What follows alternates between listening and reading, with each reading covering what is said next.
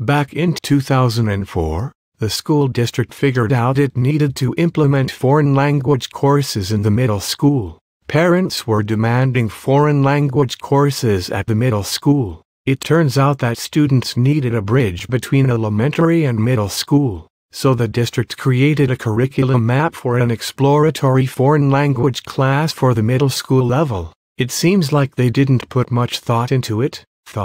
It's a really basic curriculum with no technology use at all. In fact, the curriculum even specifically calls for worksheets. The curriculum guarantees worksheets but doesn't guarantee global connections. I recommend a complete overhaul of the curriculum to align with the NETSES and NETST standards. I recommend adding in lots of new technology like Skype and Google Hangouts to connect kids to other countries and cultures. I recommend using understanding by design as a framework instead of just paying it lip service. I recommend actually considering the cognitive strategies. I recommend consulting the Glathern components of a quality curriculum. Then, and only then, can this curriculum be brought into the 21st century.